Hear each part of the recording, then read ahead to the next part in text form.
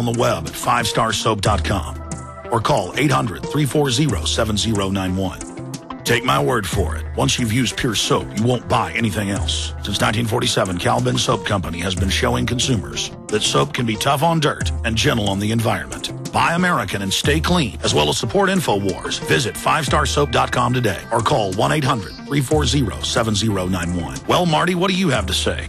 As founder and owner for over 63 years, satisfaction is guaranteed or double your dirt back.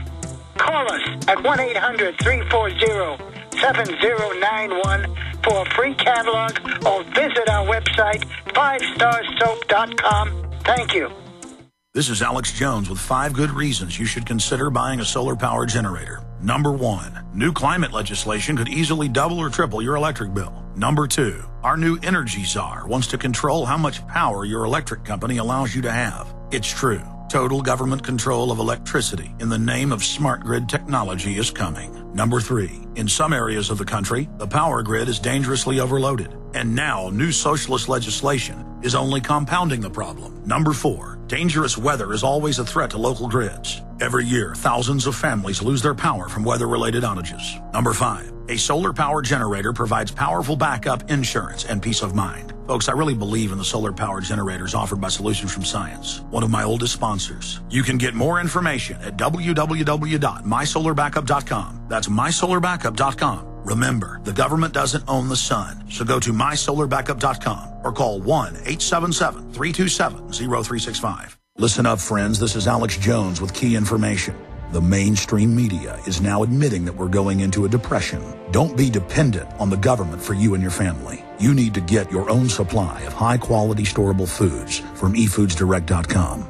They're the best company out there, the longest continually operating, with a ton of great food to choose from. It's all fresh, made on a monthly basis, not some old cruddy food they're selling you like some of the other guys. Try their new evacuation pack, a 2-week supply of delicious, easy-to-fix food. It comes with all the equipment you need to prepare it. With open talk of a strike on Iran in the next 3 months, the crisis in the Gulf, and possible evacuations, get yourself and your family ready today. The place to go is efoodsdirect.com. Go to their website online right now, efoodsdirect.com/Alex, or call 800-409-5633. Again, on the web, efoodsdirect.com/Alex, or give them a call at 800-409-5633. You've got it. This transmission is coming to you. Waging war on corruption. All right, you are go. It's Alex Jones, coming to you live from the front lines of the InfoWar. It's a video emerging that we want to bring you. It demonstrates what can happen when a basic need of an immigrant community, such as shelter, clashes with the need of a state to maintain order. And I have to warn you, I've yet to see someone watch this video and not react in some shock. It occurred about a week ago when police in a northeastern suburb of Paris tried to evict a group of squatters from a housing project scheduled for demolition. Take a look.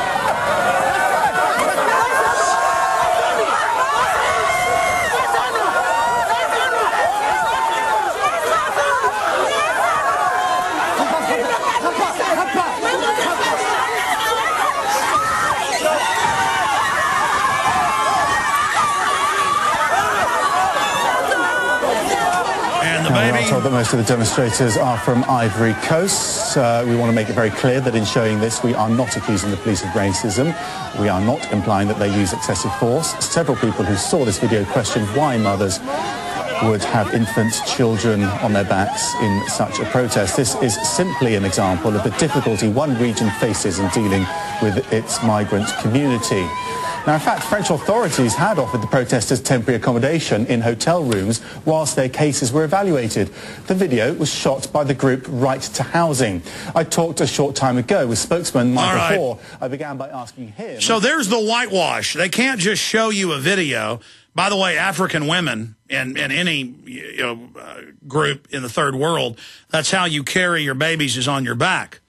You know, they've got them tucked in to their backs. These are poor people. They don't have the expensive strollers and things. So, see, it's their fault that police were dragging their children and their babies and grabbing them by their arms and tugging them with extreme force when there was no need to do that.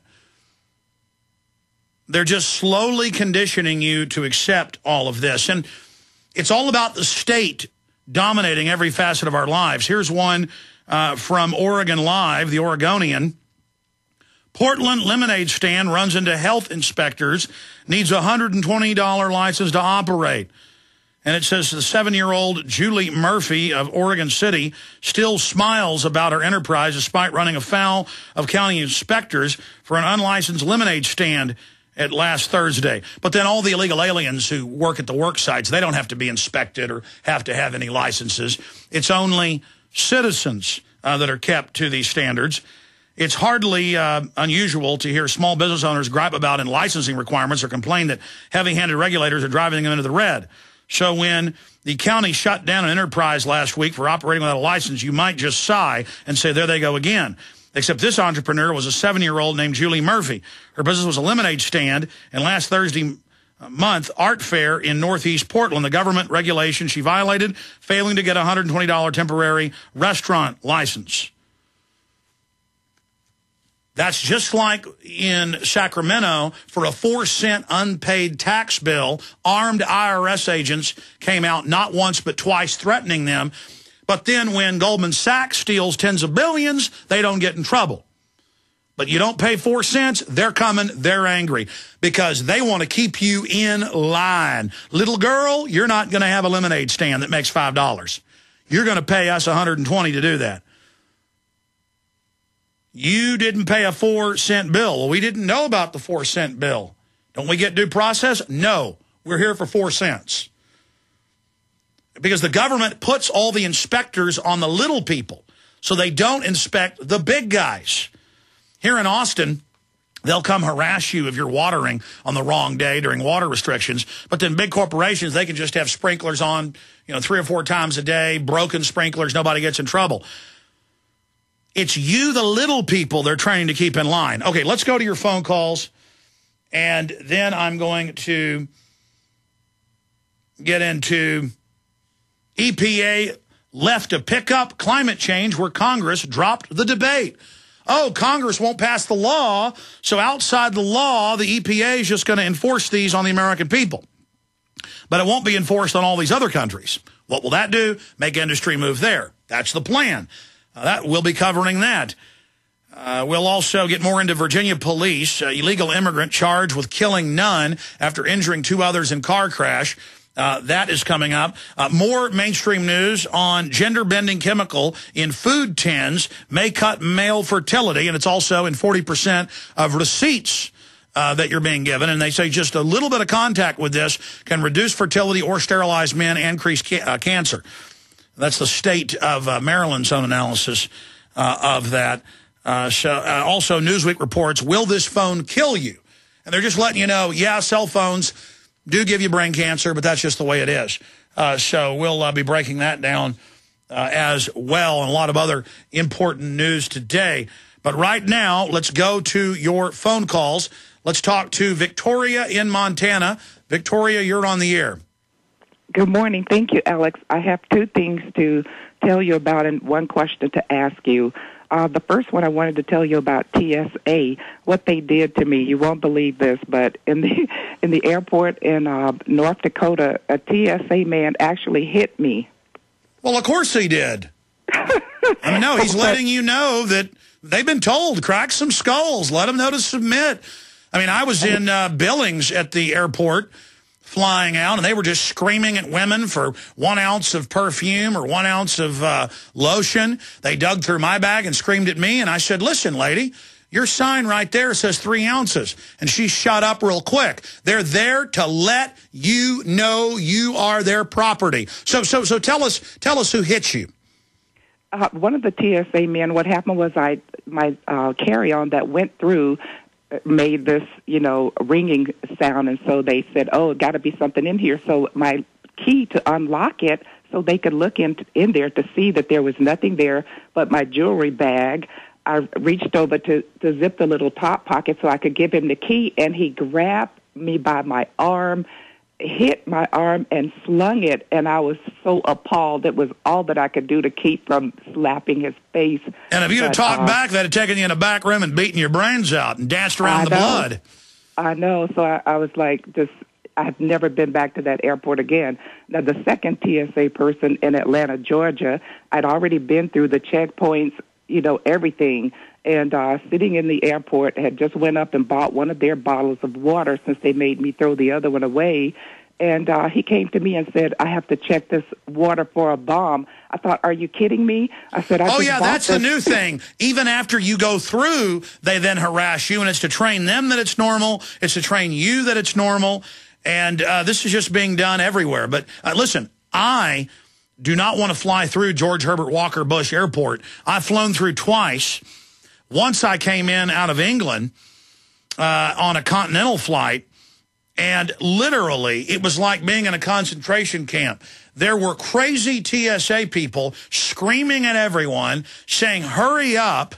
People were unpacking things as fast as they could. The TSA was wild-eyed just on these crazy power trips. And then my parents flew to a wedding with my 85-year-old grandmother who had polio in the 50s. She can barely walk, but she makes herself walk on crutches. They enjoyed screaming at her at George Herbert Walker Bush Airport. And so this is how America works. I mean, and I've seen it in San Francisco. I've seen it in other places where when they see an old person in a wheelchair, they scream at them, they make them get up, family tries to help them. A lot of times they can't get up, so they scream at them, and it's a vampiric orgy of evil. And this is all our indoctrination. Then they herd you through the radiation bath, hardcore radiation, and top scientists, testicular, breast cancer, skin cancer. They record your naked body. They lie to you. And routinely, they beat people to death behind closed doors in Canada and the U.S. if you talk back. And then that's just the end of it. But so he comes over and says, I got to check your water. That's right. And so I told him, I just bought it. It was 20 ounces. It only has like a couple of ounces left. What could be in here? So he goes, open it up, and I'm going to check it. Have this little toolkit thing. Everybody was looking. And so I opened the bottle and let him do his testing, and then just to show him that I'm not being trained, like a dog, I did it in plain view, put the top on it, went over and threw it in the trash, and then went back and sat down. Have you read about how thousands of women have been made to drink their own breast milk? Of course, I've been through airports before they totally ban walking through with the water, and they say, take a drink, and it's an act of submission. And I'll go, no, it's all right. And then they go, oh, let me check it since you want to throw it away. It's all about their control. You're being trained as a blood bag to submit to the vampires when ordered, because they're the low-level vampires training you for the bankers to fully suck you dry. They're kind of the Renfield enforcers of Nosferatu. And of course, they're being brainwashed that this is all normal. But all over the country, they tell women, what's in that baby bottle? Well, it's milk. Drink it. Well, no, it's my milk. But then the mother knows she's pumped milk. She's about to be on a 6-hour flight. She can't get it out in the bathroom and pump again. And so they'll go ahead and submit for their baby. And all right, I'll drink my own milk. And the cop's just like, next it'll be your urine, whore. I mean, and it's just like, we're going to take your insurance money, and we're going to take everything you got, and we're going to shut down lemonade stands, and we're going to shut down people selling watermelons on the side of the street, and we're going to SWAT team the Amish and take their kids, and we're going to take your property, and they are just, and we're going to drug your water supply and make you submit. I mean, can you believe how crazy it's gotten, Victoria? I can't. I'm just really shocked that people allow this, that we're like, people just won't draw the line in the sand and say no. And we have to, because of the way things are accelerating. If we don't, we're going to be in real trouble. A second, I wanted to tell you about a sneaky way that children are being classified and set up for academic failure and big pharma drugs in public schools. This is a good one. Okay, I taught junior high and high school first and found a large number of students couldn't read. So I had to actually teach them phonics, 12th graders, 9th graders, 7th graders, before I could even teach regular subject matter. Because by design, 60 years ago, they got rid of phonics, the true way to teach people, and made it be by visual, as if a child's supposed to recognize every word in the English language magically, which is hundreds of times harder, literally, instead of phonically doing it. Please continue. Okay, so I started teaching kindergarten so I would be able to reach children early so they could start their education with a solid foundation.